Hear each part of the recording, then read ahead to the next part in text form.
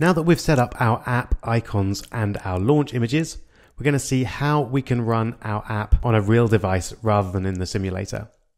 So you should definitely do this before you submit your app to the App Store, because you never know quite what the differences might be between how your app behaves on a real device and on the simulator. But you also might want to do this for other reasons, to test out features that you can't test at all on the simulator, like the camera or Siri Kit. Now the good news since iOS 9 is that you don't need a paid developer account to do this. Do this with a completely free Apple ID. So let's find out how. We start off by going to Xcode and Preferences, and then click Accounts, the blue @ symbol there, and then add your Apple ID. Now if you've got a device, you've almost certainly got an Apple ID, but if you don't, then just go to iCloud.com and create a new Apple ID right there. It's pretty straightforward.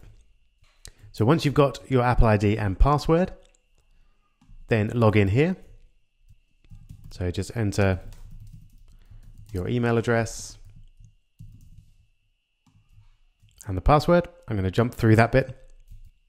And then when you click sign in, you should see your Apple ID up there on the left. Now you likely won't have any settings here because you haven't set up a team yet, but that's not a problem.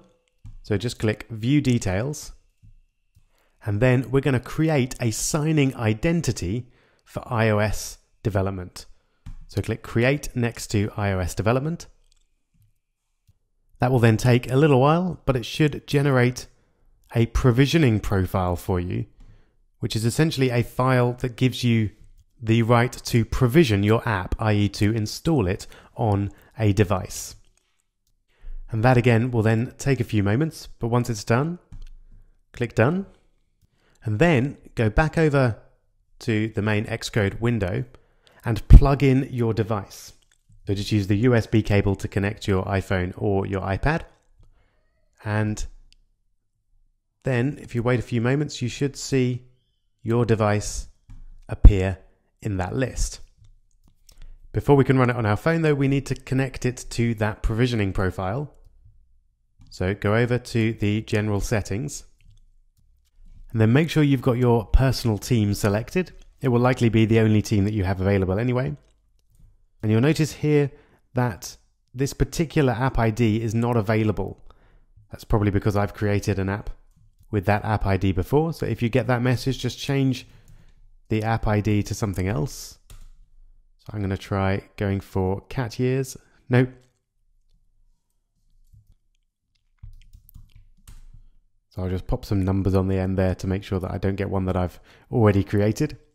And then you can attempt to run the app on your device. It'll take a little while. And then you'll likely get this message. It says that your device is not trusted as a developer device yet. But don't worry, so now it's just time to go over to your device. And here we go. So here's my device. You can get a little taste of my life there with my home screen. And then to enable your device as a developer account, go to Settings, General, scroll to Profiles and Device Management, and you should see the developer account that you've just attempted to run, and then just press Trust, and then allow that app to run. And from now on, you'll be able to run apps on your device, and you'll even see them installed. And there we go. There's our Hello World cat app, and we can run it on the device.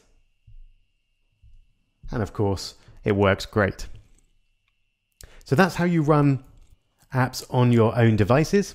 And as I say, that's a crucial step for testing and making sure that the app works well on a real device. Now then, we're finally at the stage that we can upload our app to the App Store, and we'll find out exactly how to do that in the next video.